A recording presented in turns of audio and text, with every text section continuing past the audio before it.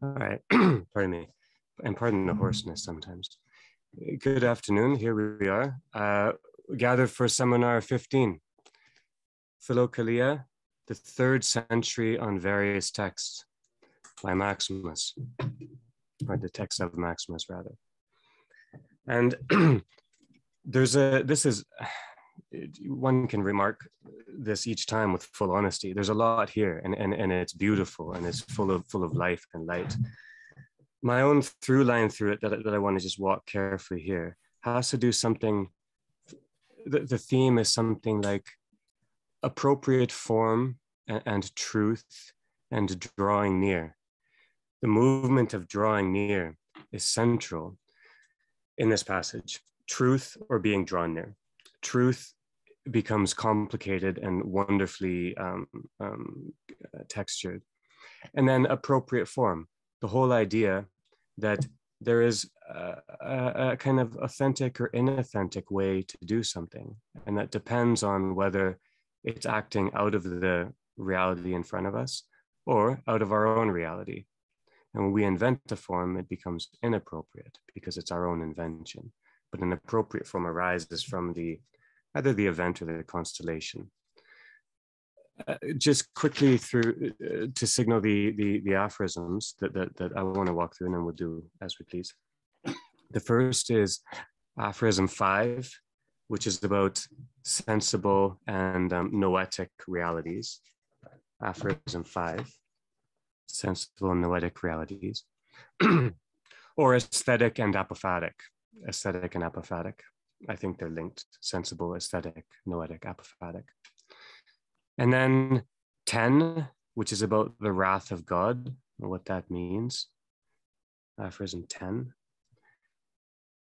And then aphorism 12, which is how it's akin to something we saw last time, which was confusing the movements of good and evil, confusing good for evil. And we're introduced into a wonderful word, conceit. So conceit becomes important in aphorism 12. And then aphorism 15, which is about aspiration and limits. And then I want to offer a kind of thought of virtue as aphorism, to consider virtue as an aphorism or as aphorism. And then passages 29 through 32. And this is about the divine drawing near, the divine drawing near. We're introduced to some remarkable imagery here, as well as metaphors. And really truth is deepened here as well. So sections 29 through 32. And then 36, which is the action of grace and wisdom and theosis. Wisdom is another one of the key terms which Maximus really deepens for us here. But 36 is the action of grace and then wisdom and theosis. 37 is about what Maximus calls real faith or a good conscience. Real faith or a good conscience. That's 37. And then 40, this is beautiful. This is about the truth which resides in all things. That's Maximus's line, the truth which resides in all things. Or we might say, drawing near from afar to what is yet close to us. This is the most it's a fascinating look at drawing near and what is close or nearby. That's 40. And then 46, which is about Christ's renewal of the whole of nature. Christ's renewal of the whole of nature. 46, the renewal of the whole of nature by Christ. And then 54 and 55. These contain remarkable statements about the unoriginate kingdom and its manifestation or its image for us. The unoriginate kingdom. It's considered in two ways in these passages, 54 and 55. And then 57 57, which is an account of the movement of evil and of evil and goodness. Evil and goodness. Maximus says some beautiful things. And then that's 57. And then 60 to 61, and this is wisdom. It's about wisdom. 60 to 61, Maximus does something wonderful. Just takes us through an idea. And then finally 94, which is about personhood. Personhood. Maximus contrasts a couple of emphases about personhood, what it means to be a person, which I think is salutary for us. Okay. Okay. So 5, first of all. 5, turn with me to 5, please. And I don't have a lot to say for all of these. They might be more just signposts to walk us to some ground on which we can stand. But there's a little bit of something everywhere. Number 5, sensible and noetic realities lie between God and man, or as I'm calling them, aesthetic and apophatic. Realities lie between God and man, God and the human person. When the human intellect, the nous, moves towards God, it transcends them. Transcends them, provided that it is not enslaved to sensible realities through outward activity, and is not dominated in any way by the noetic realities it beholds during contemplation. So I just want to pause here on the level of almost definition. The nous, the intellect, belongs with God beyond sensible and noetic realities that are available to us or apprehensible. The sensible here seems to be, as I said, aesthetic, but our created, our formed condition, the sensible. And the noetic, or the apophatic, is not a condition, but it's more of a movement. It's more the ascetic movement of the nous, right? The noetic, the apophatic is movement, or as I have tried to understand it, the gathering, integrating, and offering of our own beautiful, sensible existence to God. The noetic offers the sensible to God, as it were. God is beyond both the sensible and the noetic, and the nous belongs with God. Okay. Now, look at 10, just down the end of the page. The wrath of God is the suspension of gifts of grace, a most salutary experience for every self-inflated intellect that boasts of the blessings bestowed by God as if they were its own achievements. All right, the wrath of God is a suspension of the gifts of grace, a most salutary experience for every self-inflated intellect that boasts of the blessing bestowed by God as if they were its own achievements. So, referring back to 5, the suspension of the gifts of grace, by which we understand the wrath of God, that's what Maximus is saying, not angry activity, just suspension. But that means, that occurs for self-inflated intellects that boast of the blessings bestowed by God as if they were their own achievements, i.e., referring back to 5, the wrath of God comes upon them that forget that God is beyond both the sensible and the noetic, beyond our own offering. When we think that we are doing the offering through the noetic, we're giving ourselves, it's about us, I can do it. Grace seems to be withdrawn, and we are left to our own devices, right? So wrath indicates noetic inertia on our part.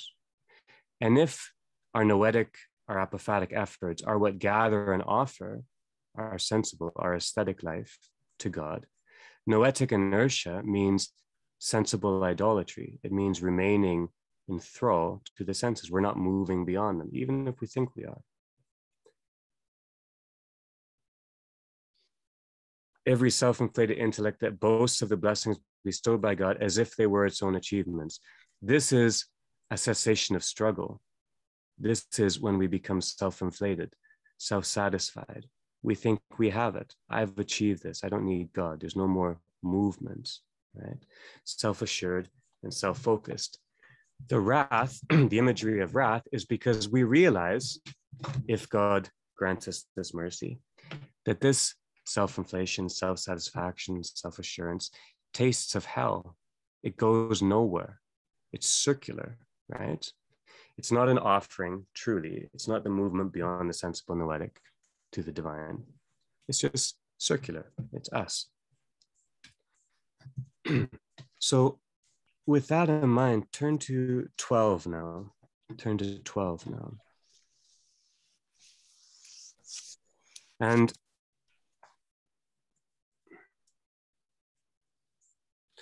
what I want to draw out of here is the idea that the fruits of the Spirit do not taste of hell.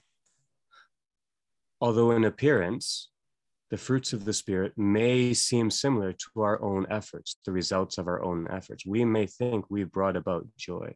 We may think we've brought about forgiveness or peace, right, according it to us.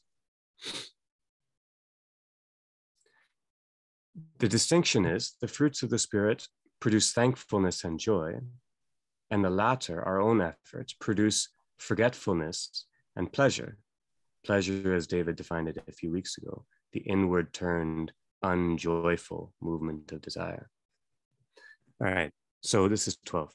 Providence has implanted a divine standard or law in created beings. And in accordance with this law, when we are ungrateful, and that's the word, ungrateful for spiritual blessings, we are schooled in gratitude by adversity and brought to recognize through this experience that all such blessings are not our own, but are produced through the workings of divine power. This is to prevent us from becoming irrepressibly conceited, from thinking in our arrogance that we possess virtue and spiritual knowledge by nature, by our own efforts, and not by grace. No synergy there. If we did this, we would be using what is good to produce what is evil. The very things that should establish knowledge of God unshaken within us will instead be making us ignorant of him. The spiritual fruits look the same often, but one tastes of hell, our own taste of hell, because it's not true, and the grace-filled does not, a taste of life. That's one thing I want to bring up. And then the word conceited in the middle, irrepressibly conceited. And I thought, perfect. What a perfect word. A conceit in literature or in the fine arts is a kind of fanciful idea or image that brings about a connection or a relation, right? But to be conceited is to imagine that the images we produce, our own images, are all, right? Our self-image, the image of ourselves, which we lie onto the world, is all. That's what conceit means here, I would say. In other words, we mistake exactly what Christ said, which is we are in the images of God, by saying, oh, no, I know I am in the image of God, right? I'm grasping the tree of life myself.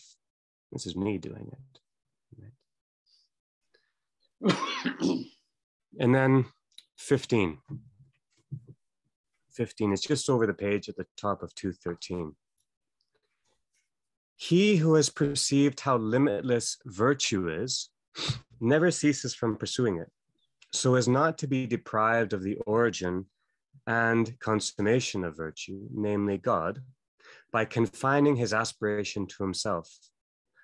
For by wrongly supposing that he had achieved perfection, he would forfeit true being, towards which every diligent person strives.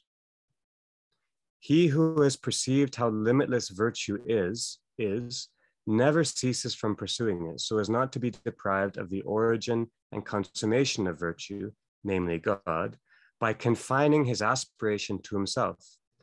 For by wrongly supposing that he had achieved perfection, he would forfeit true being, towards which every diligent person strives. If virtue is limitless, and our aspiration then, or virtue indicates something limitless, and our aspiration is towards that, that means that we have an aspiration beyond horizon, beyond limit for God. Right? Since God is the, as Maximus says, the origin and the consummation of virtue. So an aspiration beyond horizon for God. Maybe, this might be tentative, maybe we could think of virtue as a kind of aphorism of God. Remember, aphorism means that which is gathered from within the sensible horizon, let's say intelligible horizon. All right? Maybe virtues are those that aphorism, that articulation of God, which is gathered from the horizon, but not standing in for it. Right? To me, that's a neat way of renewing the idea of virtue and allowing it some place. It's kind of like an articulation of something beyond. Here then, conceit, we can bring conceit back into it. Conceit would be our aspiration confined, right? Confining his aspiration to himself. We lose God by confining our aspiration to ourselves. Well, we lose the true image of life when we think that our image of life stands in for it. And asperism confined means we're just rebreathing one's own air again and again. It's a stuffy room. There's no breath. There's no breath of the spirit. There's no movement. There's a spiritual stuffiness to being conceited. Right? True being in the last line. We can come back to this, and I would like others to come back to it. The best I could figure for this term here, true being, would be something like true being indicates our common fonts, and our desired end. And by font, I mean not only Genesis, but font as in a script font, a kind of common way of being, a common way of belonging together. So our common fonts, both our origin and our mode, our tropos of life, our mode of life, but also the desired end. That's one I'd like to come back to. All right. And then over to, this is on page 216. And I'm going to read a little bit more. I'm not going to say much here because this is the rich passage we might come back to. 216 to 217. These are sections 29 through 32. And while we're reading,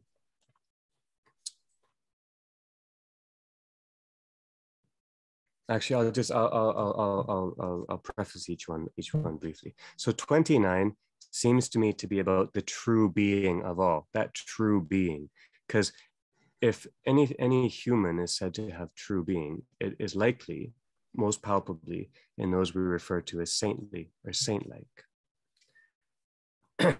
And yet, look what Maximus says about the saints' accomplishments. All the achievements of the saints were clearly gifts of grace from God. None of the saints had the least thing other than the goodness granted to him by the Lord God, according to the measure of his gratitude and his love. This is normal. This is available to, it's open to all. The invitation is open to all. And what he acquired only insofar as he surrendered himself to the Lord who bestowed it. The saints have drawn near, or have been drawn near already. This is Maximus beginning to relate images of the divine drawing us near, just as the divine draws near those of us who are palpably holy saints. Look at 30.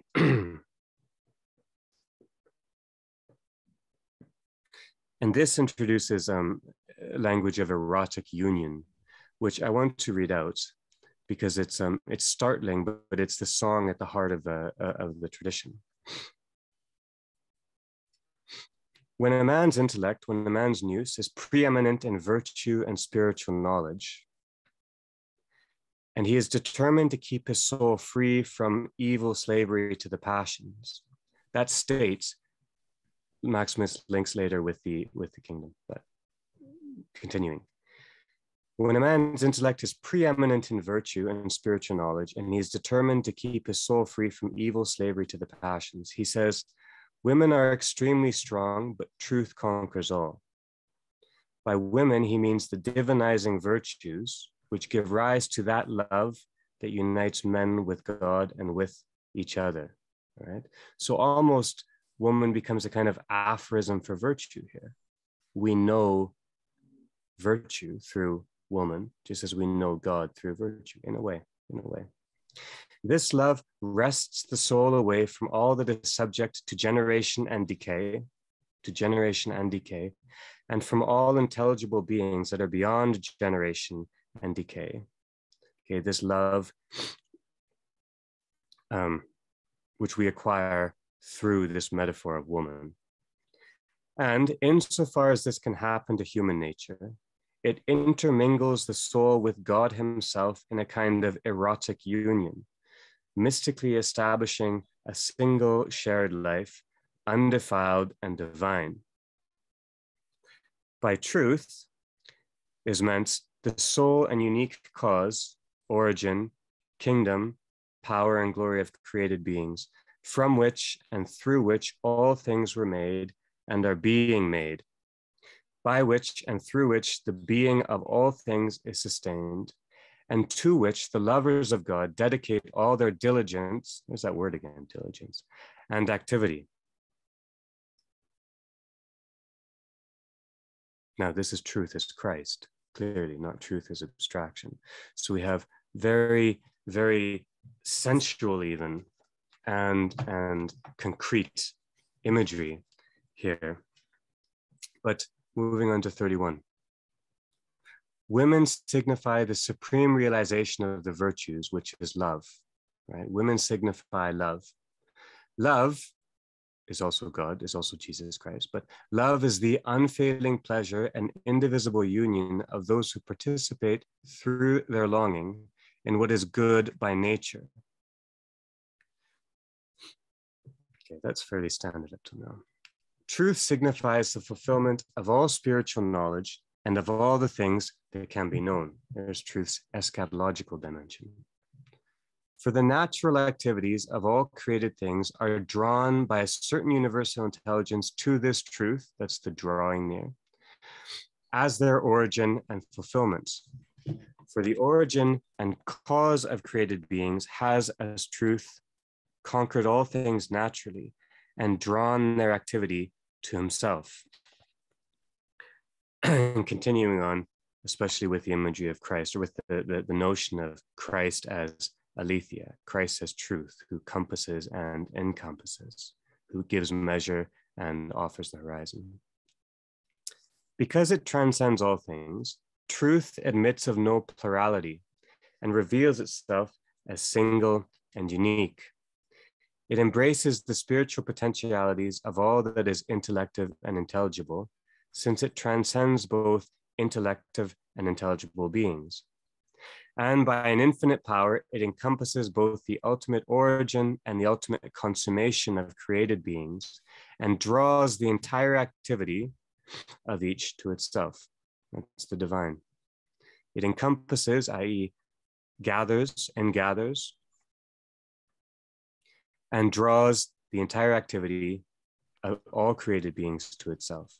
On some, here are the gifts. On some, it bestows lucid spiritual knowledge of the grace they have lost, what we were just talking about, on their own self-effort. And to others, it grants, through an indescribable mode of perception and by means of participation, by an indescribable mode of perception, by apophatic knowing, and by means of participation, partaking, clear understanding of the goodness for which they long. All right. This is truth as Christ again. Now,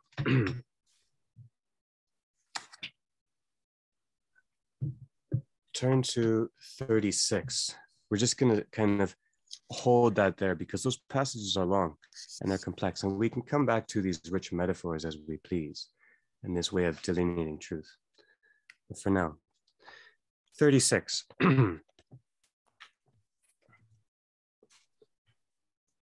And this gathers a couple of our strings so far. He who aspires to divine reality willingly allows providence to lead him by principles of wisdom through the grace of deification.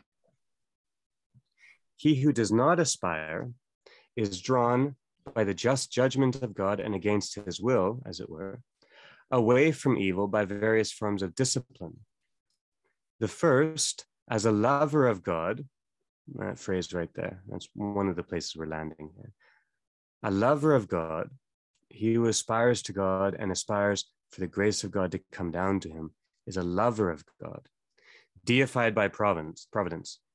The second, although a lover of matter, okay, love, that erotic union turned the other way, is held back from perdition by God's judgment. For since God is goodness itself, he heals those who desire it through the principles of wisdom, and through various forms of discipline, cures those who are sluggish in virtue. Now, a few things here. The action of grace means that our aspiration is actually led or drawn. We are drawn near or led in our aspiration, not by our aspiration. That aspiration is what opens us up to God by grace. And then this language, which echoes throughout the tradition, throughout Maximus too, and we can come back to this as well. Lover of God, the lover of God, the lover of God. We become lovers of God by the grace of theosis, by the grace of deification. We are granted that most intimate union there is. And then the phrase, God is goodness itself. I want to pause here for a minute. We know that goodness is it's not really a category. It's not really a thing. It's more an attunement within the moments to seek or to draw forth or to partake of what is life-giving and alive and godlike or holy in that moment. In other words, goodness sounds an awful lot like a form of presence, right? Because presence is what our presence, especially our appropriate presence, is what allows us to respond in life-giving ways, or our distraction is what allows us to not respond in life-giving ways. So God is goodness itself. That goodness verges, I would say, on what we've come to understand as presence, because we know it's not a category of activity. All right. Presence, God as presence, goodness as presence. And look at 37.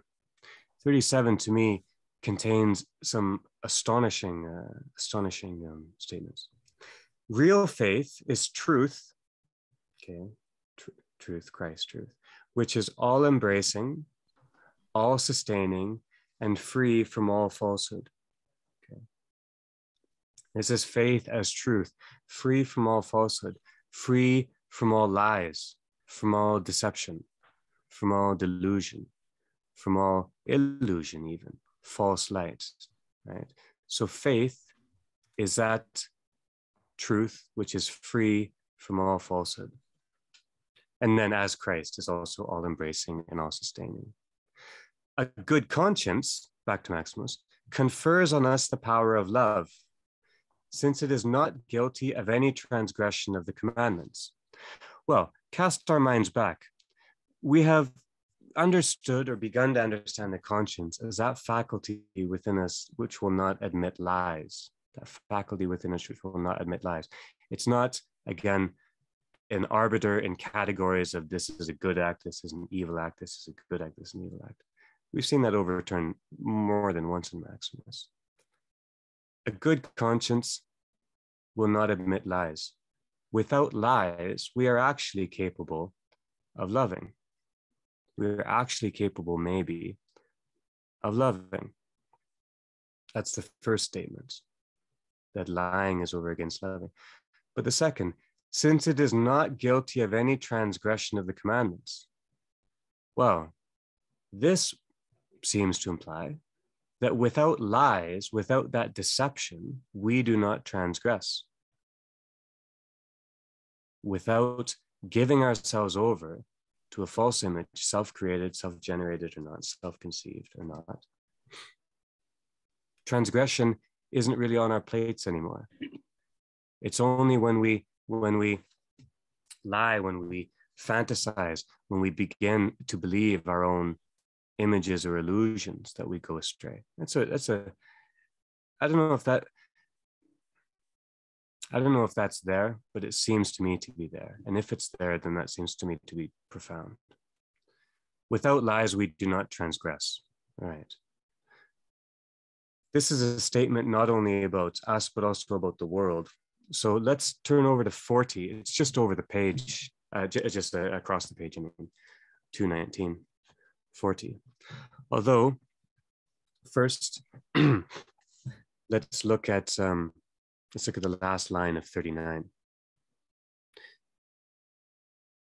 As if from a spring welling up in our heart, the truth which resides in all things. That's the line. The truth which resides in all things.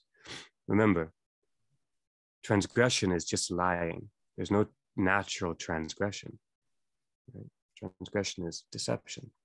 All right. We ascend 40. This is aphorism 40. We ascend step by step from what is remotest from God, but near to us, to the primal realities, which are furthest from us, but near to God. Okay. We ascend step by step from what is remotest from God, but near to us, to the primal realities, which are furthest from us, but near to God.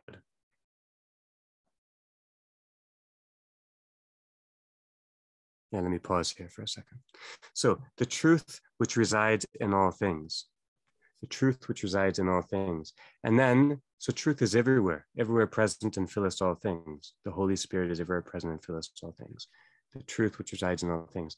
We ascend step by step from what is remotest from God, but near to us, to the primal realities which are furthest from us, but near to God. This seemed to suggest that what is remotest from God is lies and deception and delusion. And that's nearest to us when we're struggling, right? So it's not about our concrete situation or the person in front of us, or that we're not, in a monastery. Any ordinary scene will do. That's not what is remotest from God. So we've confused, and we need to reorient our sense of what is properly near to us, or what is properly close to our hearts, or maybe most intimate. What is near to us, we think is most pressing. What is most pressing are often experiences we struggle to shake, right? What is close to our hearts are our own favored conceits, our own images. I know they're closest to my heart anyways. The images that I make of life that I love. And I think, hey, there's something neat there, right? But this also ruins our intimacy with each other on the personal level now, intimacy. But also that intimacy, which we've just seen, is the image of union with God via Maximos' metaphors on, in 30 and 31 and 32, right? That erotic union. So we confuse what's nearby. We confuse what's close. We confuse what is intimate. That's all there in the first two lines, I think. Moving on, pardon me.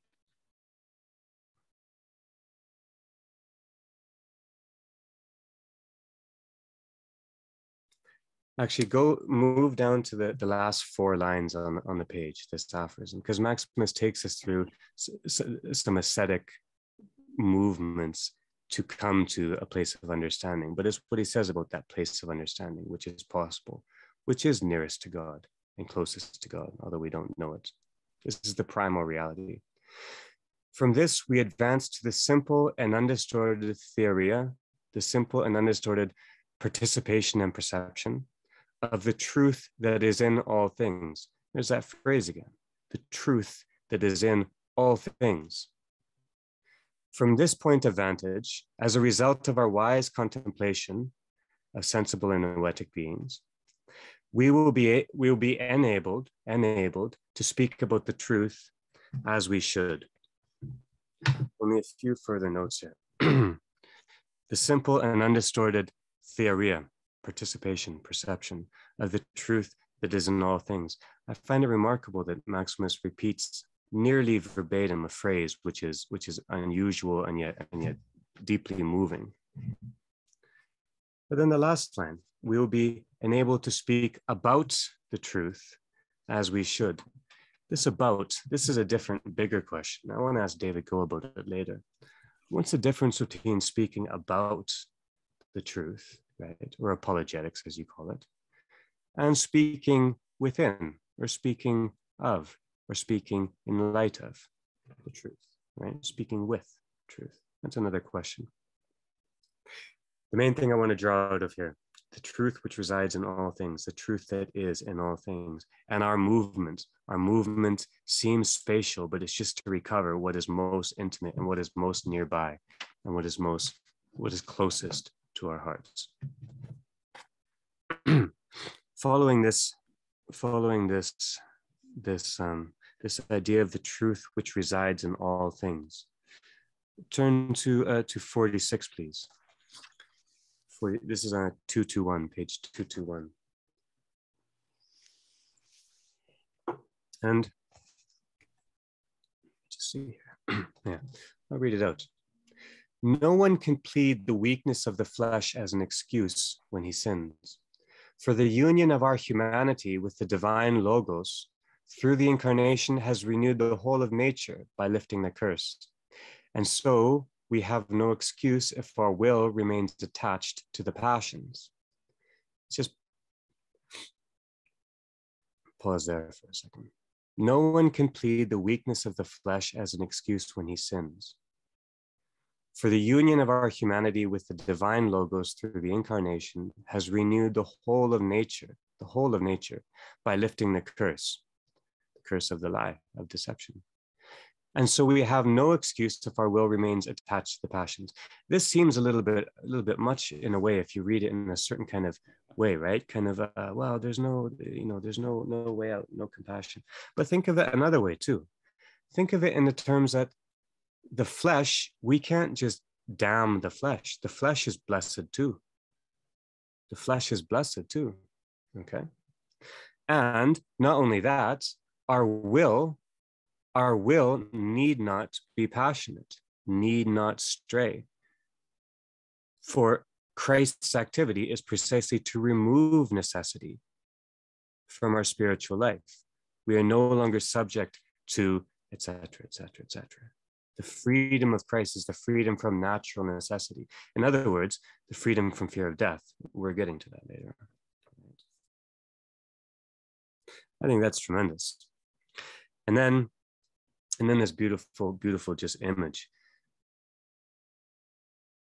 For the union of our humanity with the divine Logos through the incarnation has renewed the whole of nature, the whole of nature, the whole of nature. Creation is blessed. It's not fallen in the sense of our downfall. It's blessed. On to the last line. For the divinity of the Logos, which always dwells in grace, pardon me, for the divinity of the Logos, which always dwells by grace in those who believe in him, withers the rule of sin in the flesh. That seems almost lightly put. The divinity of the Logos, which always dwells by grace in those who believe in him. But he's saying something supreme there. God indwells really, and everything that we're reading here, the reality of God, Maximus is saying, indwells through our belief, right? Not one-sided belief, of course. Now, that indwelling, what does that do? That indwelling.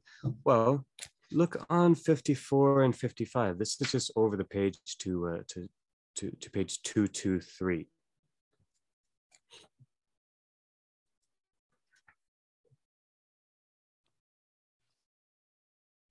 I'll read the whole of 54 and then we'll read the whole of 55.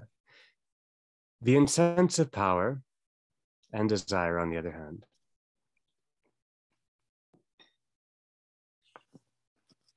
so everything is leading to and from the images of the unoriginate kingdom. So keep that in mind. We're not examining right now his insights about the insensate power and desire. The insensate power and desire, on the other hand, are to be treated like the servant and handmaid of another tribe. The contemplative intellect, through fortitude and self-restraint, subjugates them forever to the lordship of the intelligence, of the logikos in us, so that they serve the virtues, aphorism of God. It does not give them their complete freedom until the law of nature is totally swallowed up by the law of the spirit, in the same way as the death of the unhappy flesh is swallowed up by infinite life, and until the entire image of the unoriginate kingdom is clearly revealed, mimetically manifesting in itself the entire form of the archetype. Well, that's astonishing language. Continuing. When the contemplative intellect enters this state, it gives the insensate power and desire their freedom, transmuting desire into the unsullied pleasure and pure enravishments of an intense love for God, as that erotic language again, and the insensate power into spiritual fervor, an ever-active, fiery elan, a self-possessed frenzy. Now, just pause for 1 second.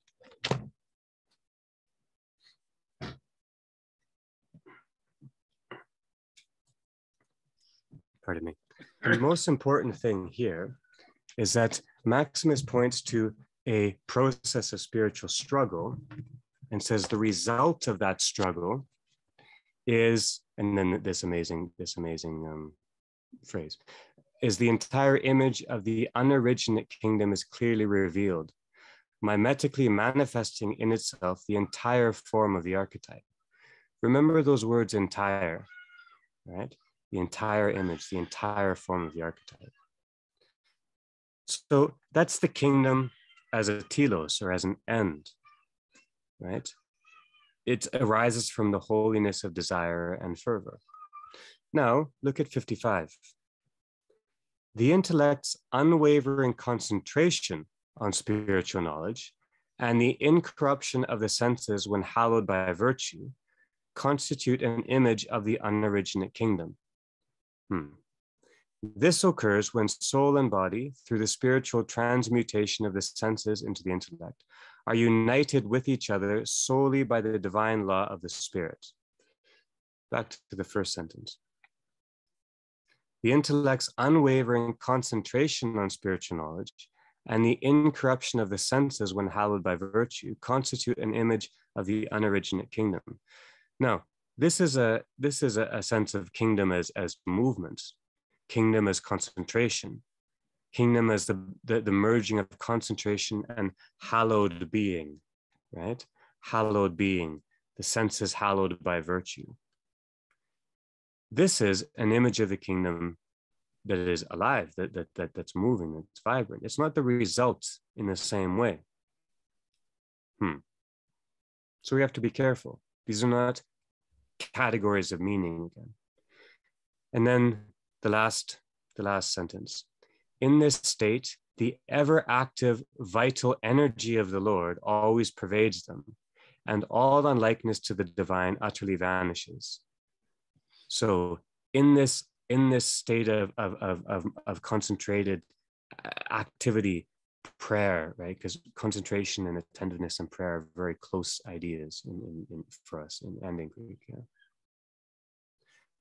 But the ever active vital energy of the Logos always pervades them.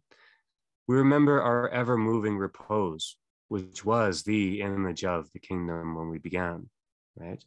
That echoes in this phrase too, in this idea that what unites both kingdom as end and kingdom as movements, is the ever active vital energy of the Logos, is the Spirit of Christ, the creative Spirit of Christ.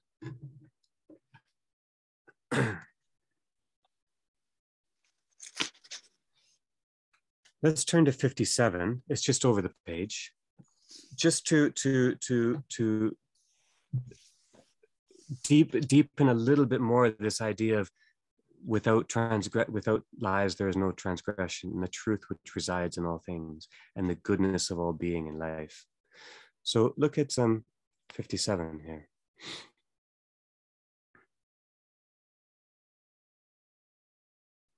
Evil has a beginning, for it has its origin in activity on our part, which is contrary to nature. So evil's beginning is our own activity in accordance with the passions, in accordance with the lies we've told ourselves about nature. But goodness does not have a beginning, for it exists by nature before time and before all ages. Goodness is intelligible because it can be grasped by intellection, by the movement of the mind. Evil is not intelligible because it cannot be grasped by intellection. There's no reality. Intellection needs, remember, a being, an intellected being. There's no reality to evil. Goodness can be spoken about. Indeed, it is the only thing we should speak about. Isn't that a perfect sentence? Goodness can be spoken about. Indeed, it is the only thing we should speak about. It also comes into being. It is, in fact, the only thing that should come into being. That's beautiful too. For although by nature it is uncreated, yet because of God's love for us, it allows itself to come into being through us by grace, so that we who create and speak may be deified. Evil, which is the only thing that should not come into being, I love that sentence too. Evil is the only thing that should not come into being. Evil we cannot create. Evil is corruptible because corruption is the nature of evil, which does not possess any true existence whatsoever. Evil does not possess any true existence whatsoever. Goodness is incorruptible because it exists eternally and never ceases to be, and watches over everything in which it dwells. Goodness, then, is what we should seek with our intelligence, long for with our desire, and keep inviolate with our intensive power. With our cognitive insight, we should prevent it from becoming adulterated by anything that is contrary to us. That's the work of the mind, what we're doing. With our voice, we should make it manifest in speech to those who are ignorant of it. That's the work of liturgy. Right? And with our generative power, we should make it increase, or to put it more accurately, we should be increased by it. That's the creative life. Now, so evil's origin is in our action. Goodness is the only thing that we should speak about, and the only thing that should come into being. Evil is the only thing that should not come into being. It's very interesting. It's very interesting. And then the whole idea of striving to increase goodness or be increased by goodness, I find lovely as a kind of centralized spiritual task.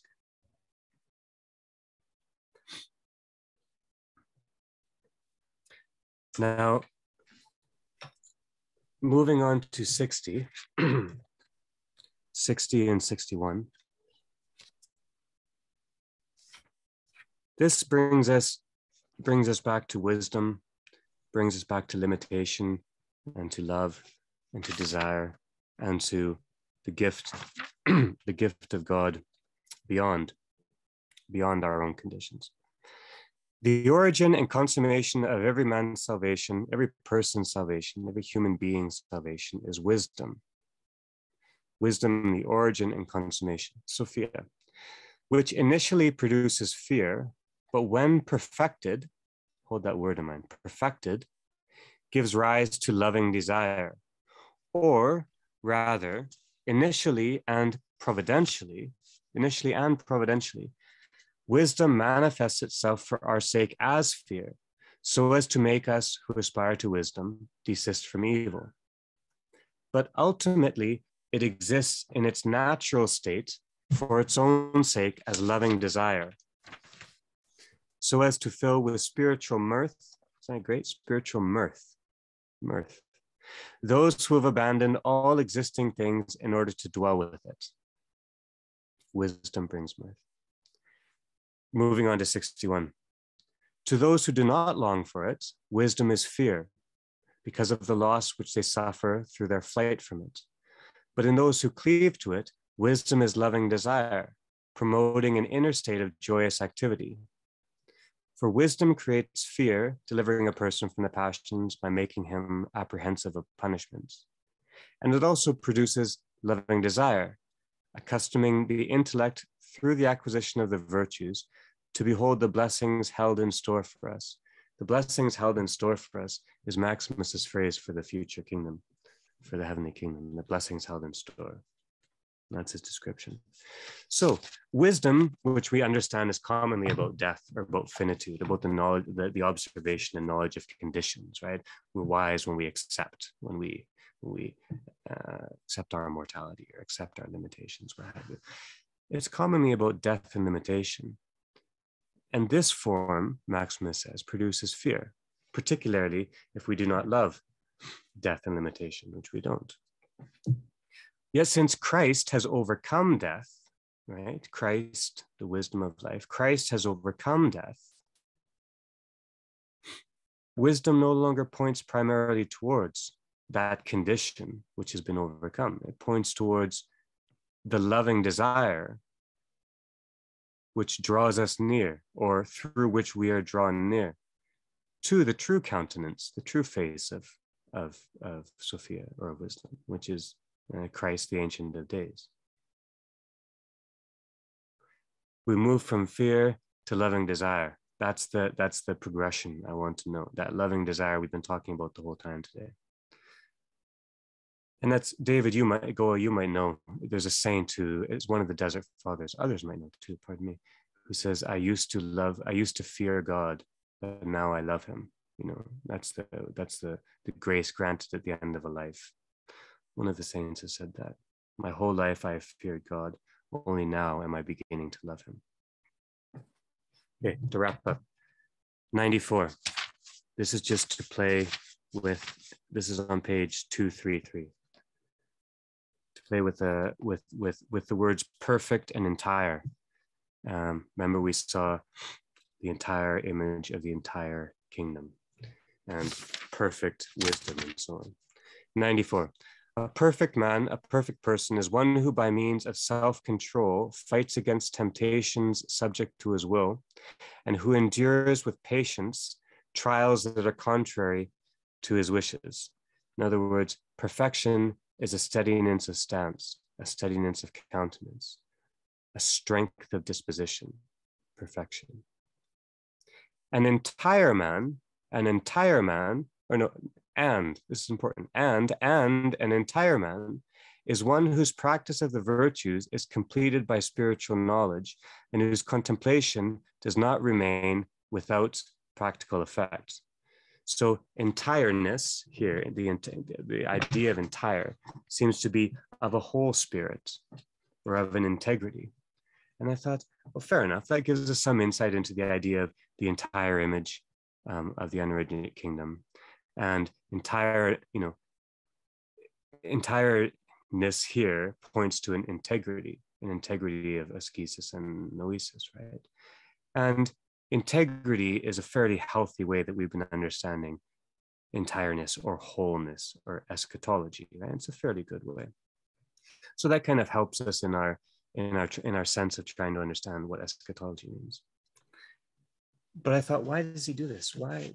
And so maybe we're taught something about emphasis. I don't know why one would distinguish like this, unless one wanted to think, okay, now maybe it's time to emphasize the perfection in our neighbor, right? Their steadiness, their endurance. Or maybe now it's time to emphasize the entirety of that person's nature as given by God, the integrity, that they've been given, right? In other words, it's a lesson in encounter, a lesson in encounter. And what is good in encounter, and we thought about this earlier, what is good in encounter arises from presence. So my last note is the good partakes of presence. And that's really where I want to open it up. We might even start here with these words, perfect and entire. We have ways back into not only a lot of what I just went over, but a lot of what else is in this passage, should one of you or we wish to shift our focus slightly.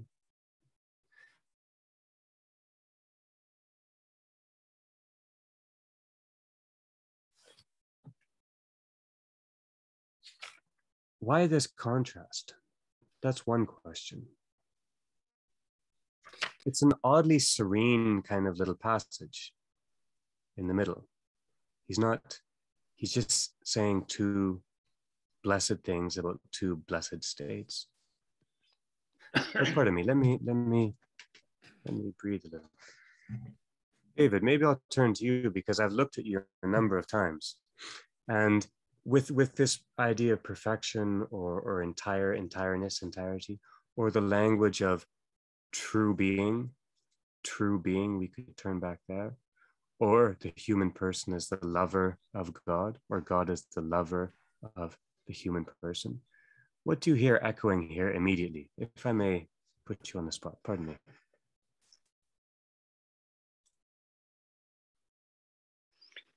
Well, it's, I pondered this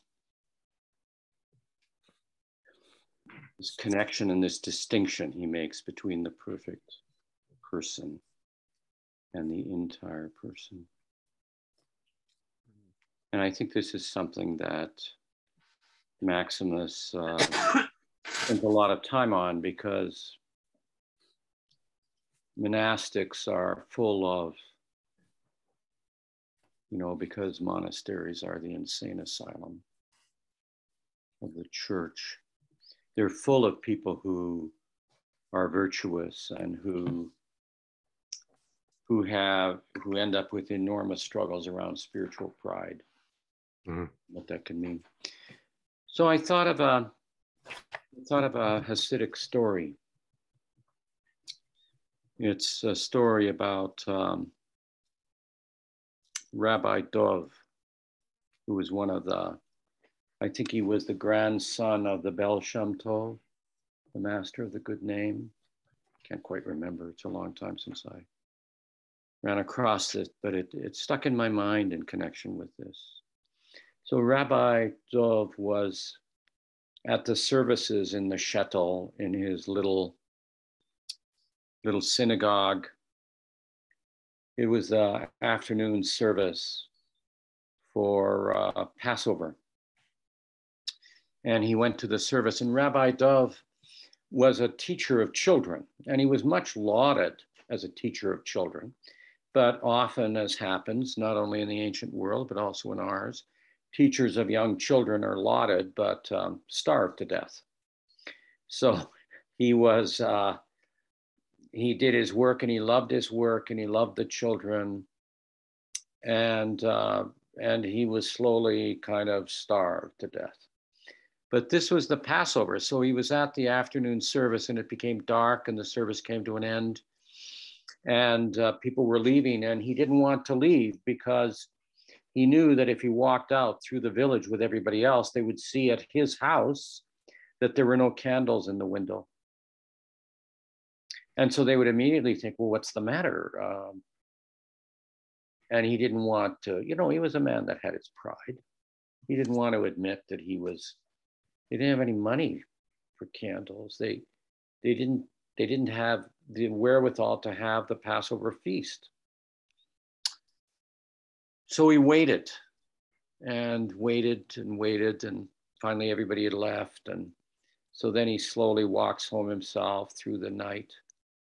And it's a lovely night. The stars are bright, and he's not particularly preoccupied with the fact that they don't have anything for the feast, but And then he turns the corner and he sees his own house, and he knows his wife is there. And to his astonishment, there are candles in every window. So he walks towards it, wondering what has happened. And he sees this carriage, a lovely carriage, sitting there with the horses, beautiful horses, gently munching on some straw. So he goes in, and there's a stranger in the house. And the house is full of candlelight. The Pesach table is set. He can smell food cooking.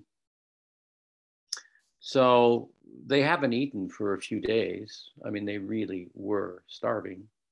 So he doesn't introduce himself to the stranger. He just goes immediately to the table and begins with his wife and the stranger the Seder service, the household liturgy. And he does the liturgy. It takes, of course, an hour and a half or so. It takes a while. And as soon as he's finished, the meal is put on the table, and it's wonderful, and it smells so good, and he's so hungry that he still doesn't turn to the stranger and ask the stranger who he is, but he proceeds to eat.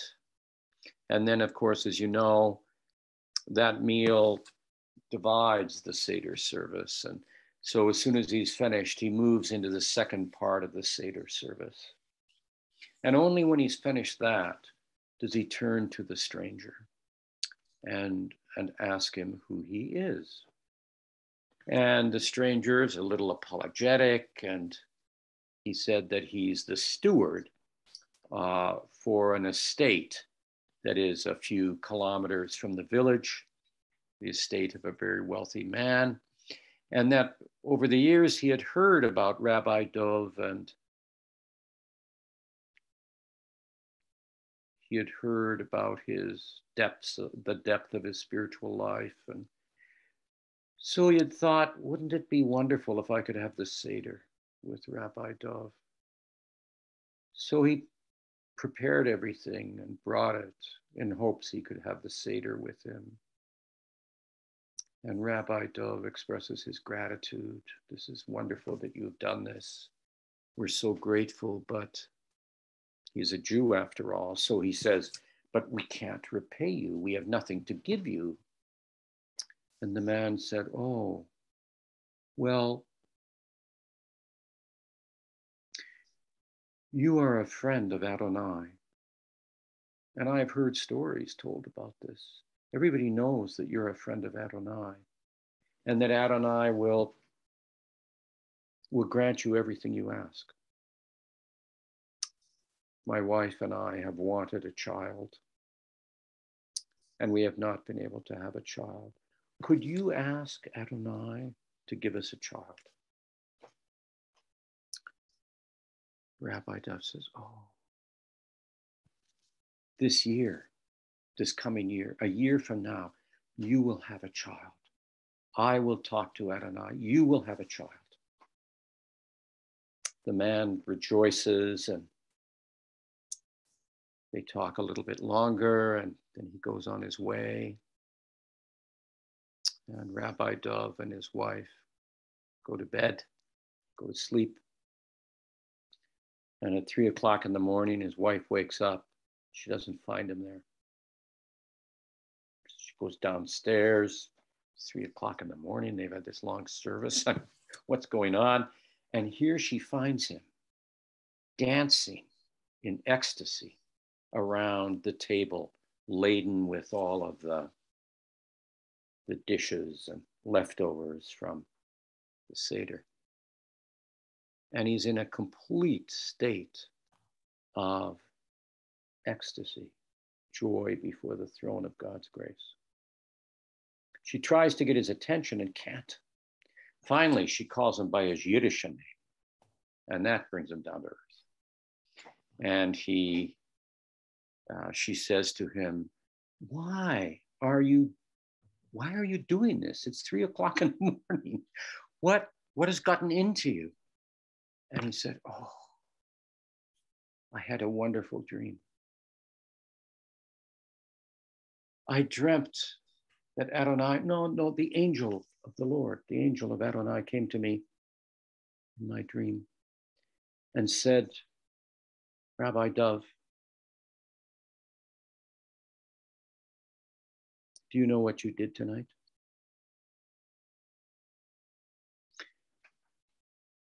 You know why Adonai did not grant this man and this woman a child? Let me tell you what this man did many years ago, which made Adonai decide that this man would not be a father. So he told him. And then he said to Rabbi Dove, but you know, Adonai loves you and can never refuse you. So, because you spoke and because you promised, Adonai will grant them the child. But there is a cost. You, Rabbi Dove, will not enter paradise. And his wife listens to this and looks at him and says, and for this you dance in ecstasy? What are you doing? This is the worst possible thing. And Rabbi Dove says, all my life, I have lived the whole of the law. All of my life, I have done my best with the children, with other people in the neighborhood. I've done everything in hopes that I would win eternal life. And now I know I can simply do everything for my love of God. So I see in this, I don't know that I'm right about this,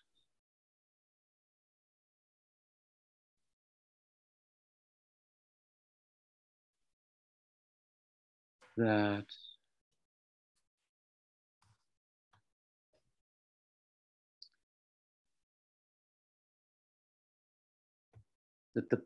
the desire for doing things perfectly, you know, if that story carries anything in it, often has within it a, if not a secret wish, or at least it can appear to be, that wish to be on the right side of things, to win the torch, to enter the kingdom. But the kingdom is in it always elsewhere. And the entire man, the one completed by spiritual knowledge, the contemplation itself also is practical.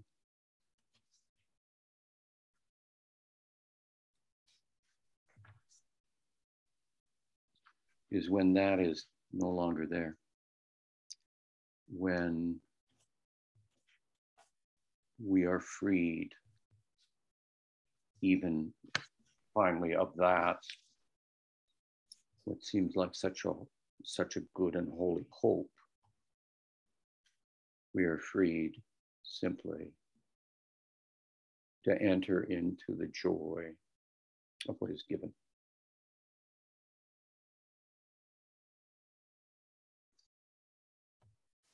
So perfection, and it's an odd formulation on his part, because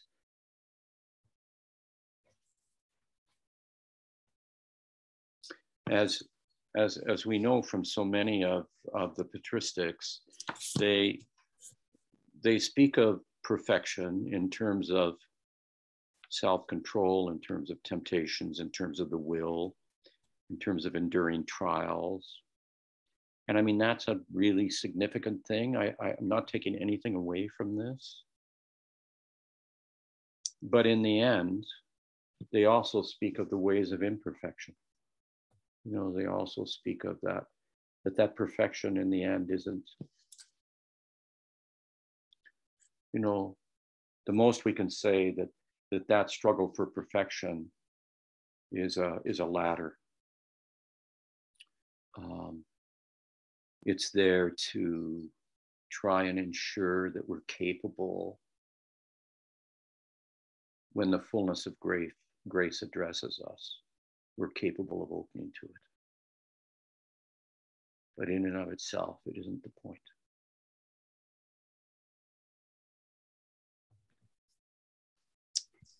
So beautiful. I'm sorry I have to run for something for this wedding week, but David, what a beautiful story. that is a beautiful story. And that perfection is necessary but insufficient to becoming entire. Yeah. Beautiful. Bless your children. Thank you. And you know, just reflecting on it very quickly, I mean, it does give, that story gives a completely different way of hearing Moses. Yeah. Being denied the promised land. Oh yeah. Yeah. Oh, that's, yeah, I've got some thoughts on that. Okay. I mean, I'm sorry I have to run, but thank you so much, Richard, for this rich time. Andrew, thank you for your leadership again. Wonderful. And we'll see you in 2 weeks. Wedding goes well. Ciao, David. Will do. Ciao. Okay. Bye-bye. Bye. Bye-bye.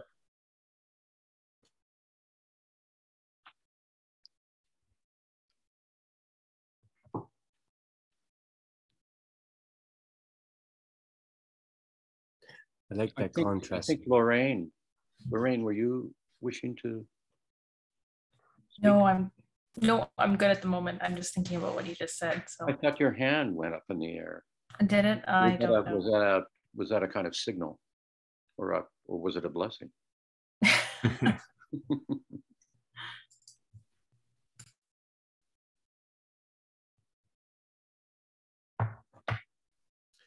David, if you could put it again, what would you say that is being healed in the story you told, or in the what is being healed? What is being healed, right? Is it an illusion? Is it an idol? Is it misplaced energy? Because I mean, it's such a lovely, and I love that Jennings brought in Moses as well, because of course of course, right?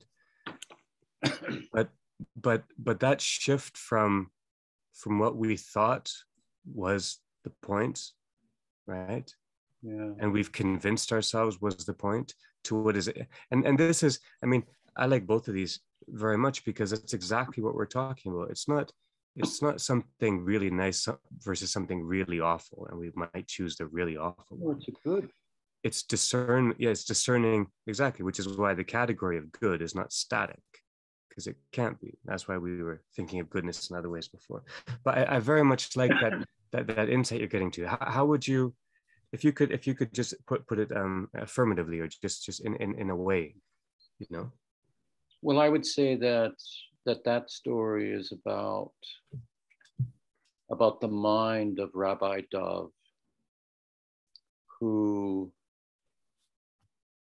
in his own mind, given his own wonderful way of being in the world, there still remained a sense of dualism, a sense that the kingdom was somehow something that he could maybe earn, or could maybe come to at some time.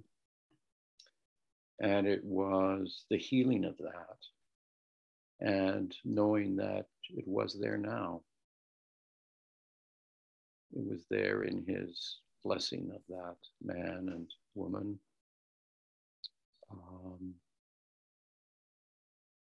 And that his fear that maybe he wouldn't do enough to inherit the kingdom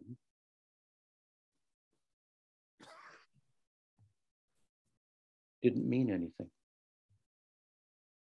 That fear was finally healed. It's healed by the Annunciation. Of course, you've given up the kingdom because you stormed heaven. And that's because the kingdom isn't there. It's here. Around the Maximos says the around fear the turned table, into dirty dishes. Yeah.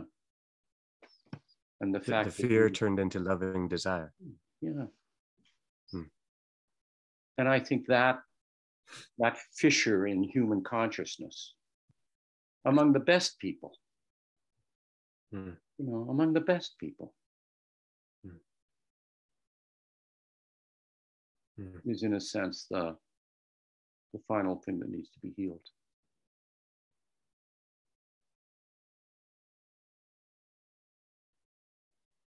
Or the final appetite that needs to be shown to not taste nearly as good as what you have already.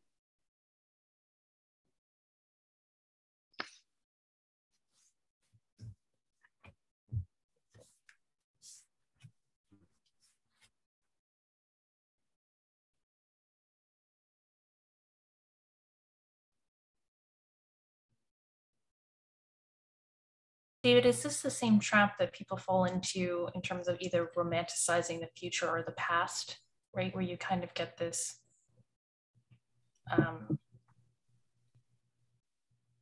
forward focusing, or I would actually say, I've seen it more in the Roman Catholic Church, just kind of romanticizing the past, right? Like this nostalgia for something that isn't real and losing sight of what actually is occurring like here. Sorry, I don't know if that makes sense, but I often hear this kind of, oh, the good, like for lack of a better word, like the good old days, where God was present to us, but now not so much, and so it creates this kind of distortion of, like, I don't know how that holds up with the scriptural idea that, the kingdom of God is here, right? So if it's here, it's now. It's not something that's occurred previously. So I'm just wondering if, do those link together then in some ways, do you think? Yeah, although I think in the story, I think it's the final frontier in human consciousness of that little niggle. Whereas in sort of collective nostalgia or collective idealization, I think that's in a sense, it's a more gross form of the same problem. But both of them point to the struggle for us human beings because of the nature of our mind. We have this wonderful ability to remember, and we have this wonderful ability to imagine. And so there are great temptations in nostalgia and in utopian dreaming. And both of them pull us out of presence. And is one of the things that I find so moving about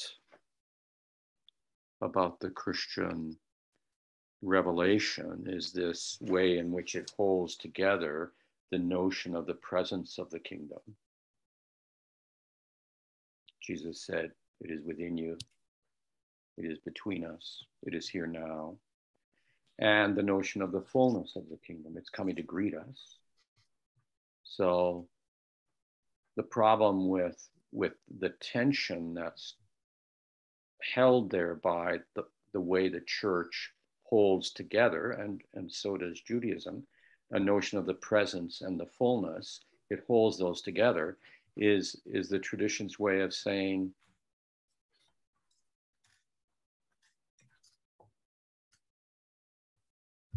presence isn't an idealization. It's actual. It's what is. It's what is. But what is not frozen by the moment or frozen by what we presume about it. It's also coming to be. So it's deeply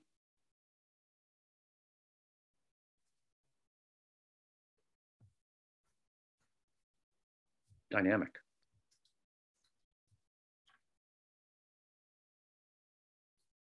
It's called the unfolding of the spirit. So does that speak to it at all? What do you think?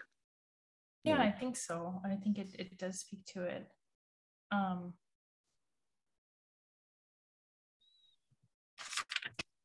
Because I think without that focus on the presence, then it is very easy to get into an idealized state, right? Then we lose what is in front of us, which is, I think, what Maximus is trying to say.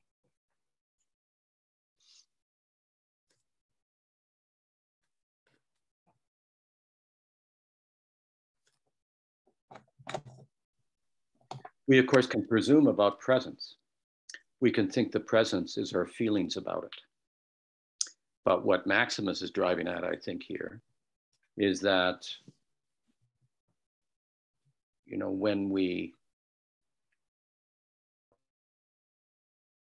there is no presence where there isn't integrity.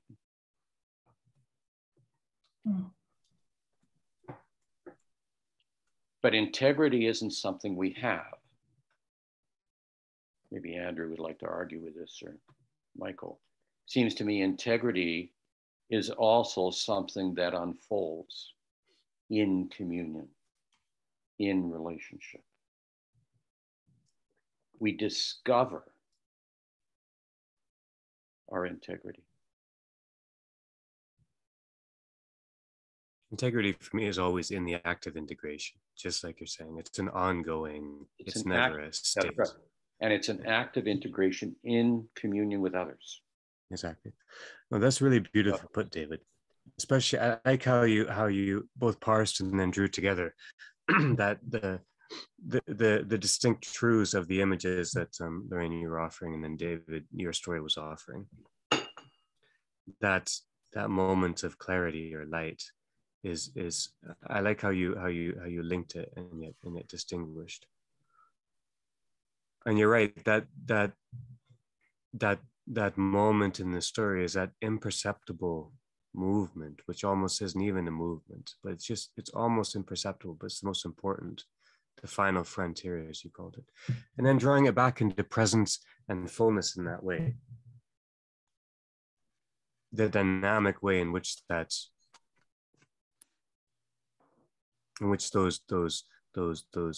principles correspond. I wanted to ask you, David, about to look at a passage or two, because particularly, well, just to begin us back in the text for a moment.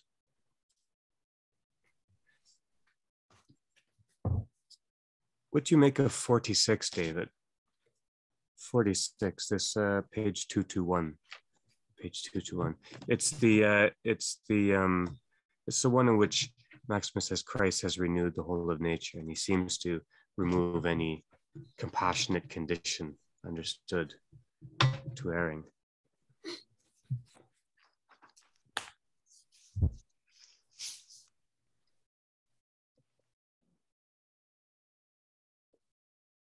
I mean, I began to scratch it, but if you will, take us another remove in.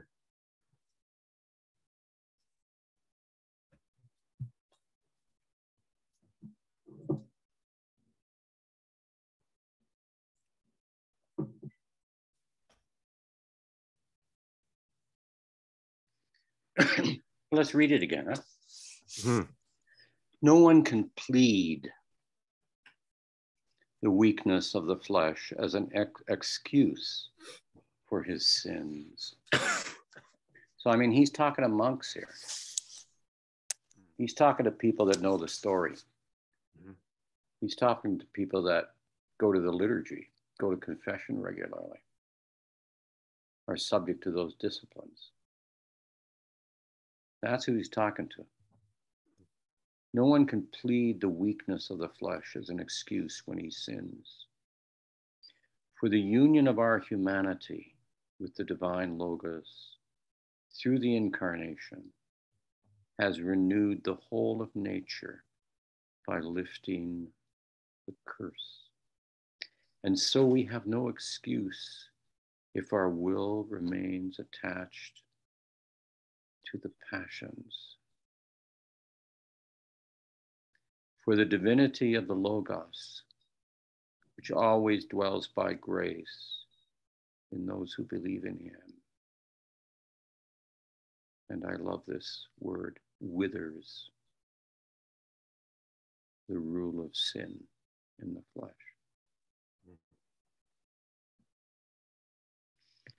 So,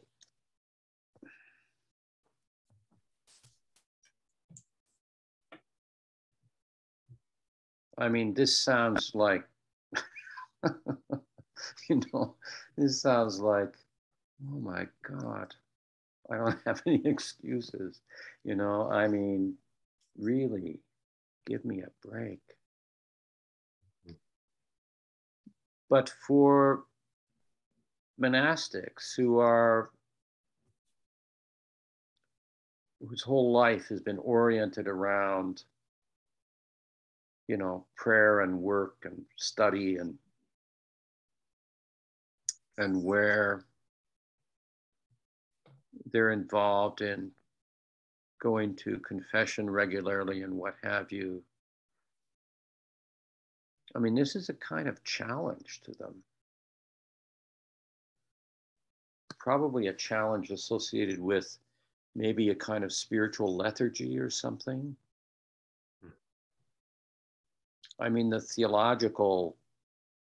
implicit kind of theological statement, yeah, sure. But, it's not good enough for that to be a kind of theological statement. It's got to do something. It's got to unveil our spiritual life in some fashion. Yeah. So,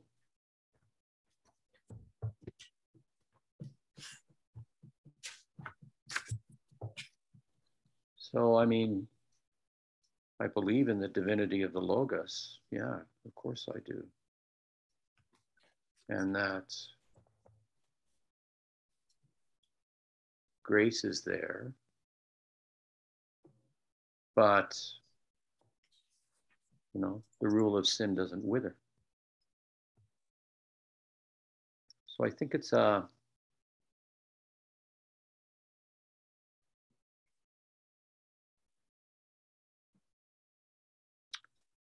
suppose it's a call to wake up to the fact that one still often, I mean, none of you do, of course, I know that, but that this notion of the weakness of the flesh, this notion of the fact that we still hang onto our passions, that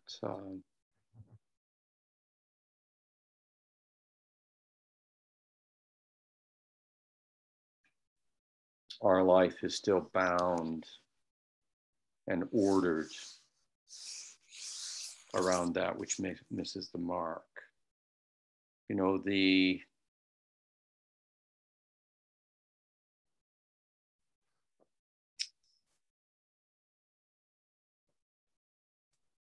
It's a kind of distillation of the teaching about that, and I think at best it's a kind of call to, you can,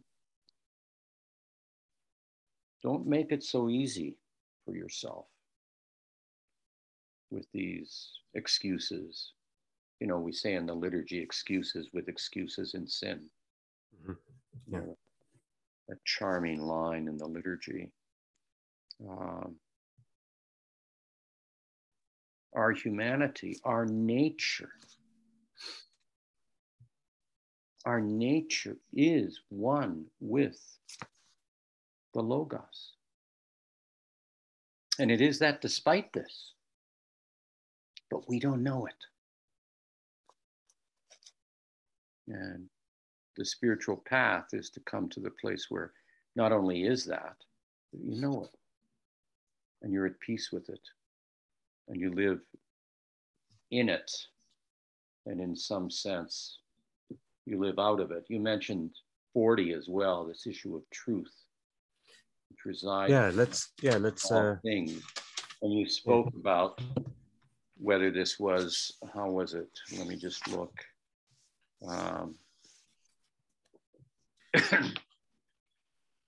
You spoke a little bit about the need to reorient to what is properly near. Yeah, just the first 3 lines of 40. Yeah, not our conceits. The one thing that struck me is you spoke about truth as within it or of it. My sense is that what's being pointed to here is that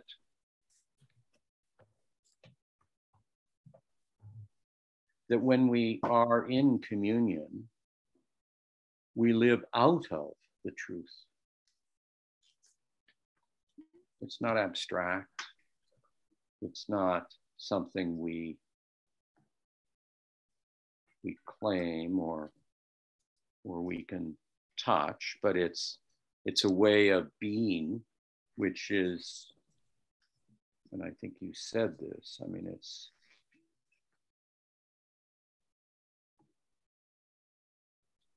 truth is our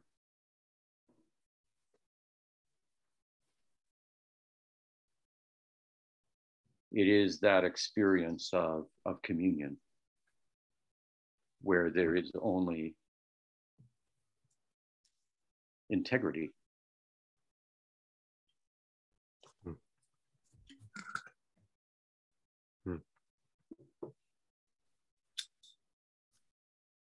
Not perfection, integrity.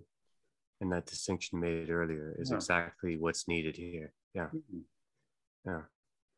And truth not as a concept. No. And certainly not beliefs.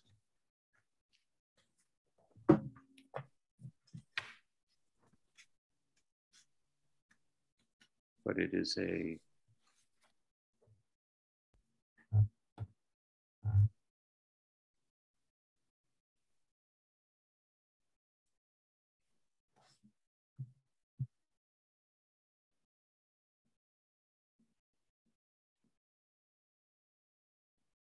I mean, in the last line where he says, from this point of vantage, as a result of our wise contemplation of sensible and noetic beings, we will be enabled to speak about the truth as we should. Well, that will always be a word of gratitude, a word that enlightens, a word that turns enmity to empathy, a word that heals, a word of communion. And if it isn't that kind of word, it's not the truth. It may be a truth, but it's something that's not being lived out.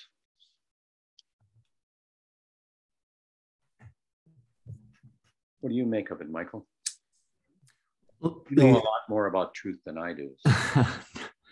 Well, I had an interesting conversation about a week ago at a celebratory gathering in a small prairie town with a monk who seemed from afar to be slightly at times distant and not present. And yet I had a conversation which touched on this issue of truth, and he acquainted me with a few icons on his little device, his phone, that I had never encountered before. It's probably quite a familiar motif for people in the Orthodox faith. And it reminded me of the sentence just before the one that you quoted at the end of section 40,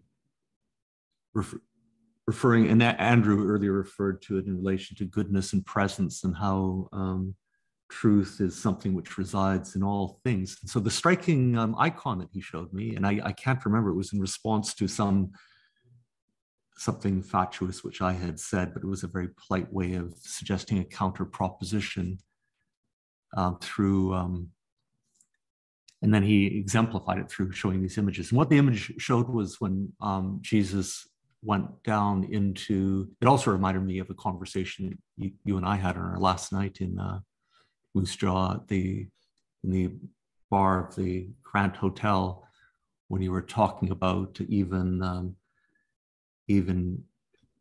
we were talking about universalism, and you threw out the astounding prospect of even Satan being someone one could hope would ultimately be redeemed.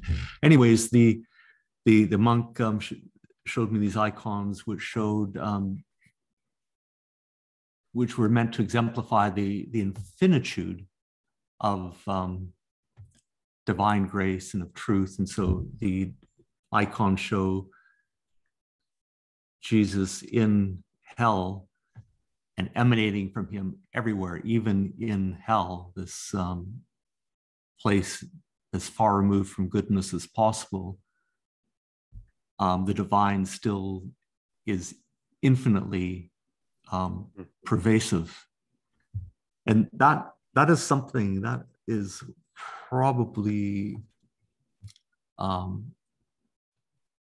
necessary to bear in mind when thinking about, the insensitive passions and so on and so forth. Mm-hmm. And that's why in this whole century, I've been quite struck by I think from 54 to 56, those sections which there's that striking passage that Andrew brought to our attention of the kind of medic apprehension of the archetype. Anyways, and then it brought up an attitude which is quite striking. As we know, we've seen these reversals over and over again that illuminate a kind of easy understanding of things that Maximus seems to be intent on showing. Then suddenly we have these reversals which really illuminate something. And so instead of the notion of just simply obliterating or canceling, which I think would be a very different religious tradition further to the east, there's the he mentions in section 55 or 54,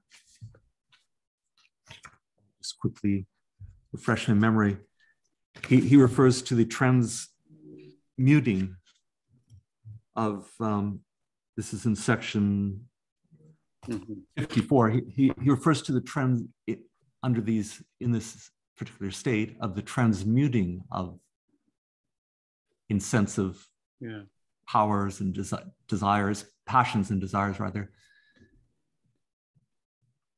And that's when he introduces this concept, which reminds me of, sorry, I'm going on a little bit, but it reminds me of a well-known German scholar of Dionysus in his work, Dionysus, Myth and Cult. At one point in that extraordinary early 20th century work, Walter Otto refers to how sometimes Dionysus and Apollo would be worshipped at the same place, and they would merge into the same God. And for me, this is a kind of a groping toward monotheism in what we like to disparage as pagan religions.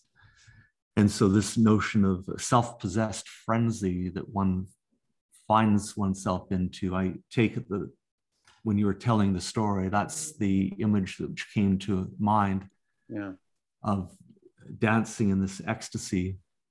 It's a so it's not that some of the presumptions, some of the lingering presumptions, even in such an exemplary man as Rabbi Dove, even these had been overcome, but not through a kind of which would be a kind of death, a kind of obliteration of the passions, but a transmuting of the passions and attendant presumptions. And that is important to bear in mind, because otherwise the metaphor of life wouldn't mean anything, and we would be embracing something closer to death. Yeah. Yeah. Thanks for the reminder of the book. I haven't thought of, I got that book, you know, I read it back in the 60s, and I remember being, I mean, just listening to you speak about it, I remember how touched I was by that. So, yeah, that's fabulous. I haven't also read it since my, well, a long time ago. I won't say how many decades ago, but your story just also earlier, you know, this I wasn't expecting to see. There always seem to be things in Maximus that I don't expect to see, and so this idea of self-possessed frenzy, just the term frenzy, and it kept on coming up in these 3 sections, sort of threw me back to that.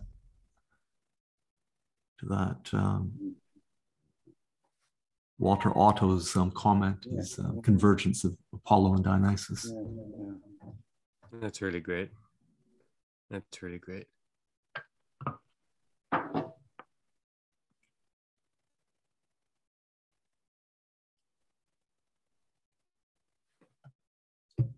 And this harkens back to what you were saying about the dynamic nature of, you know, this isn't a kind of I guess it's a gloss on this perfectionism. Perfectionism is, of course, the perfection of finite beings, and even the parameters by which they perceive themselves to be approaching or striving toward perfection are themselves finite and limited. And so that's another contrast with what was the contrast again between perfection and not wholeness, but entirety. Entirety, yes. David, you're a little bit muffled right now. Your microphone somehow. I am? That was clear. Now you're back. Now you're back.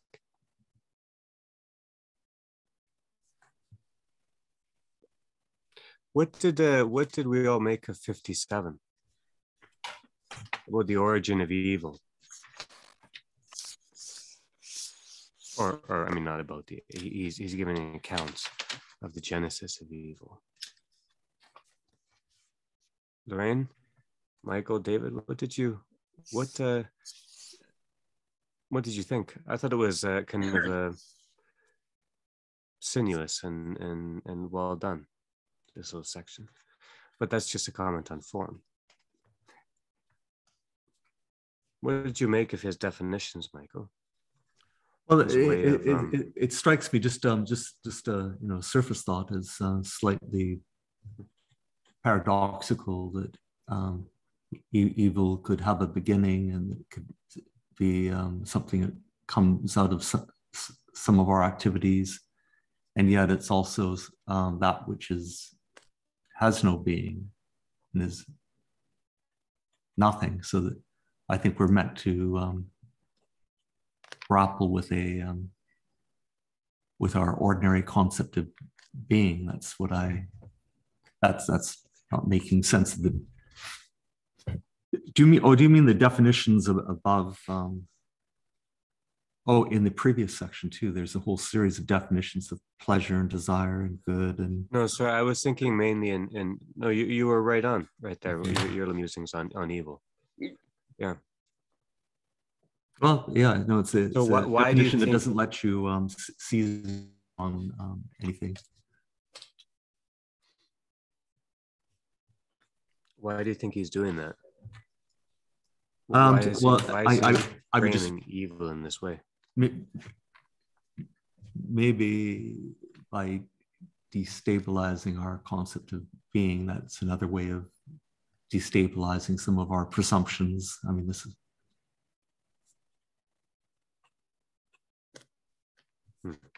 that's a tentative thought. Also, the notion that evil is corruption.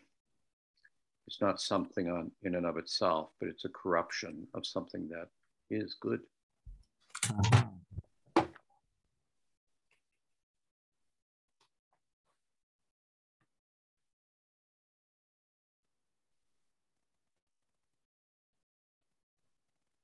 Does this also then link back to the, was it 94? Sorry, I'm terrible with numbers. Where he's talking about, we can't just blame the flesh. Like what stood out to me here is by stating that evil isn't a being, I think it almost precludes an exclusion, right? Like it's actually a nothingness versus, being able to state, oh, well, I just did it because it's evil, or right. Like there's something about that I think gives an element of excuse to it. Yeah. But by him flipping it around, he's really saying, no, we can't just, you can't just, technically evil is nothing, right? Like it has no being. So you can't give it this kind of, I don't know, persona or personality. You can't give it its own kind of, being, for lack of a better word. Sorry, sort of a rambly thought, but there's something for me that links into that. So we can't just use that as a way to kind of get around the problem, because that's why he's saying, we can only speak of good, right? I mean, on a very pastoral, practical level, he's stating something about, we have to be careful, I think, about the language that we use and the notions that we then portray in it. Sorry, it's a kind of half-baked thought, but yeah, sorry. No, keep going. That's beautiful. Keep going. No, that's about as far as it goes. Yeah.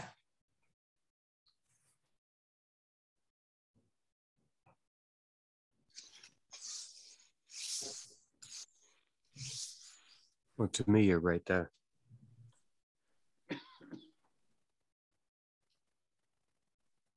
It's kind of an encouraging thought, or because it is easy to be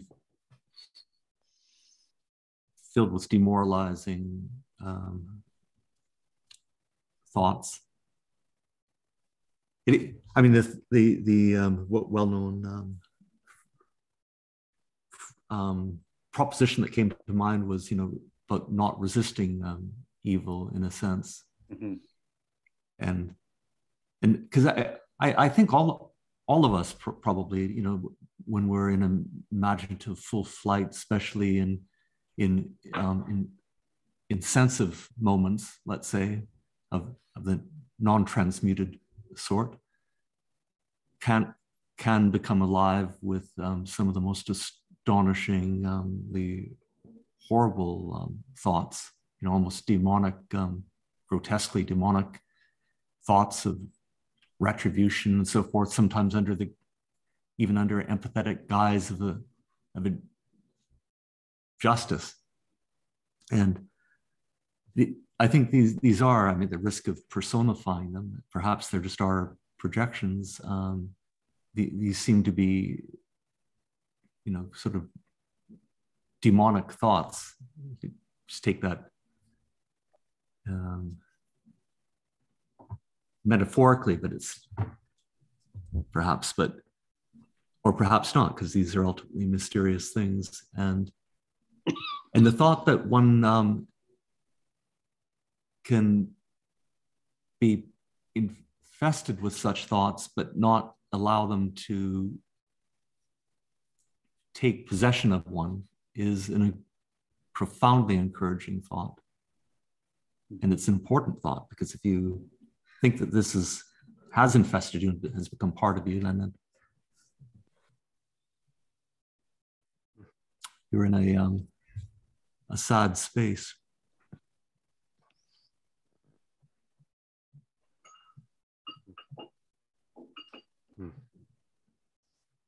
And you might be more inclined to rationalize some of the indignant feelings of justice. I mean, Gary Saul Morrison made that point to Andrew in this essay that we were both reading recently about, it's easy, reacting against, say, some horrible war of aggression to fall into a potentially ugly frame of mind for the most lovely and empathetic reasons.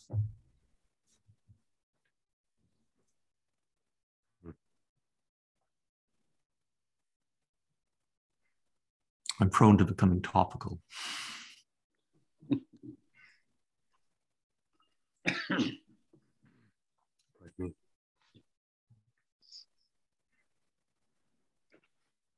Well, that's so beautiful, Mike.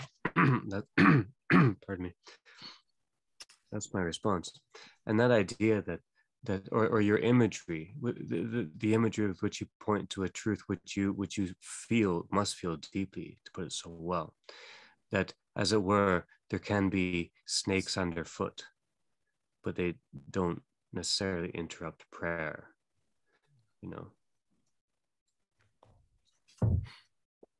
Yeah, there was that metaphor of snakes at one point. Well, I wasn't trying to quote, so I'm not. Yeah, sure sorry. What it was, but that idea that it's not about some kind of pure inventory, self-inventory. The conscience is not about some kind of purity of self-inventory. It's about being clear about what I forget exactly how you put it, but what you live by, or kind of, it's not if it's there, but if it's there as you, or you put it better than that. Pardon me. I mean, there's potentially a hypocritical aspect, and that was the quote when you mentioned snakes, the passage, I can't remember which number it is, that came back when Maximus was talking about the twistings and turnings that are that seem to exemplify hypocrisy.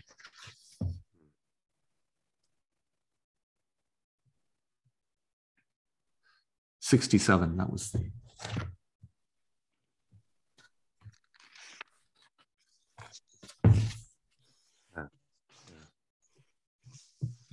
I have a different sort of question I'd like to open up.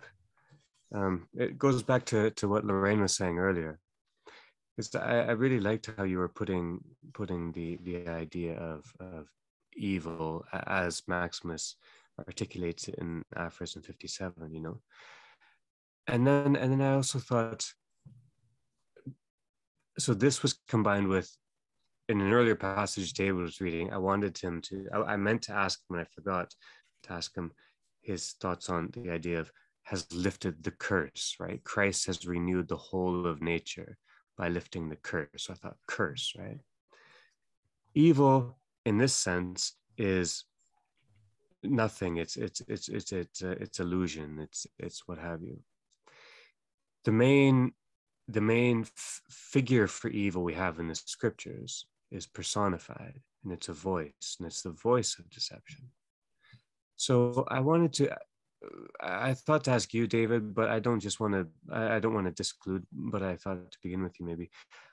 What do you make of that, of both the need to be quite firm, let's say, in articulation on the one hand, and yet hold that together with the imagery of the tradition, which is very much embodied and put into voice?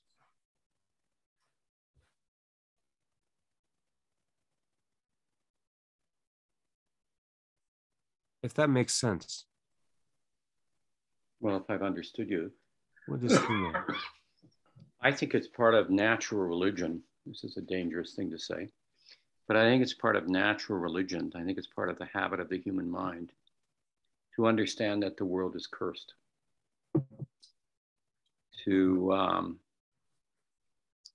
see the world as good and bad,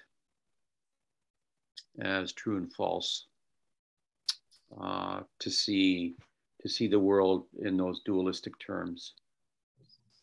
And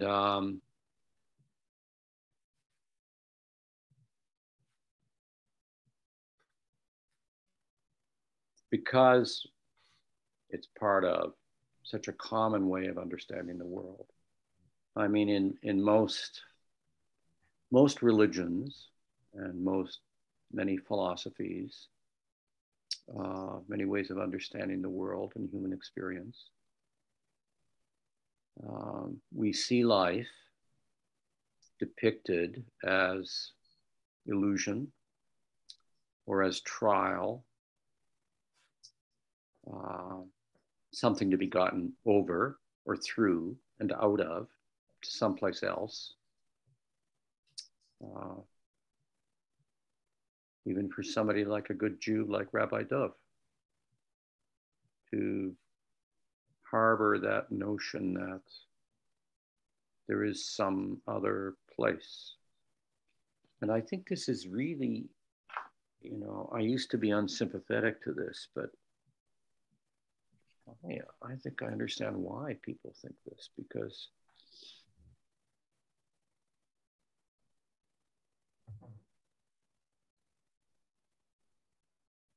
we're faced with suffering. And, you know, I have a sister who's, both of her daughters have just recently been diagnosed with pretty serious cancer. And I mean, she's always been, you know, she's really sought to be faithful to the church and all of that, and her understanding of it. She's always been very suspicious of me because of my interest in theology and the church. Makes her uncomfortable. But you know, if your life has had in it these traumatic shocks, and your belief system, and I use that deliberately here, your belief system it's essentially dualistic, doesn't give you many ways to understand disappointment, to understand alienation, to understand suffering, to understand sorrow. Accept as oppositional, accept as something that's wrong. And then you search for why it's wrong.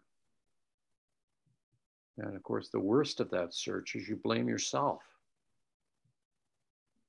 which I think my sister has done all too often. Or you blame somebody else. And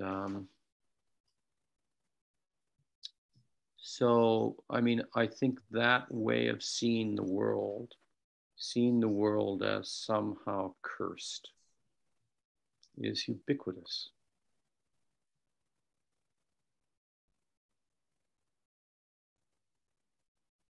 And so Maximus saying, yeah, we see the world that way.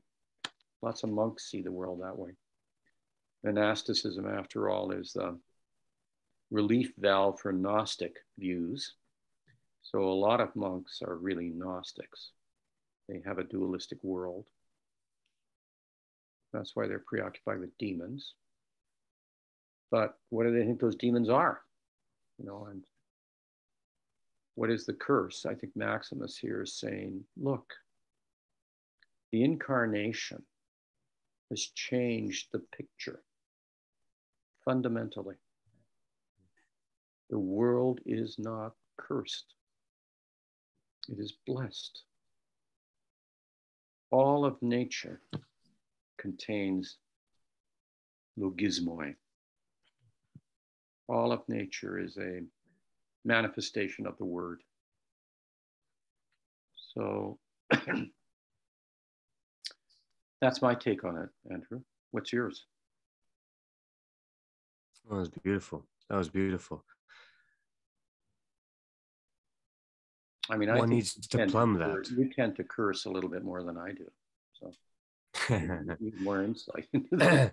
I thought I didn't make myself clear earlier, so just let me be a little bit clearer now. Pardon me. We were talking about the evil of mistaken choices, say, right? The evil of mistaken choices. But then it sounds in another passage, lifted the curse, as if your interpretation is beyond this, but the crude interpretation is, that it's kind of, there's a curse as in it's all wrong, just all wrong, right? But then also curse means a word spoken in malediction, in ill will. It means a damning word, right? And that damning, pardon me? The opposite of blessing. Right. Exactly. And creating. And that damning word is the word of this personified figure we often, and which is in the Jewish imagery, which the Bible begins, and is in the imagery throughout the scriptures, actually, that there is, as it were, the great deceiver, right? The angel of false light, right? Who speaks the ill word, not the blessed word, the ill word against creation. So when deception rules creation, that's the word of the liar. evil, of the liar, right? Of the great deceiver, not of the blessed one, not of the anointed one, of Adonai. So that was the connection I thought too could make. You plumbed the idea of curse further than I did. You know more about that sort of thing, wonderfully. I was thinking more of the physical movement almost of it, and then I thought, so if it is the voice of the great deceiver in the ear, that's kind of nice too, because it removes us from thinking that it was a kind of, when we think of mistaking something, that can be attached to conditions very easily. But if we think of the act of mistaking being in the interruption of our concentration, that we have to ward against the interruption rather than not be mistaken, but we have to be careful about interruption. That's a different way of thinking. That actually blends kind of nicely with what you were saying earlier, Michael, about being able to take a few kind of shots, as it were, and have those pellets lodged in you, and yet not make them part of you, to be able to have that.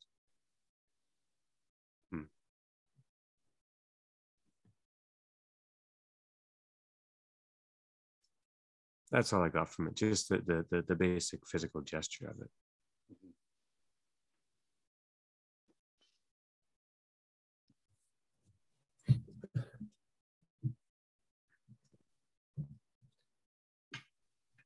Is it time? Should it be time? It could be time. All right, pardon me. I'll pause the recording here.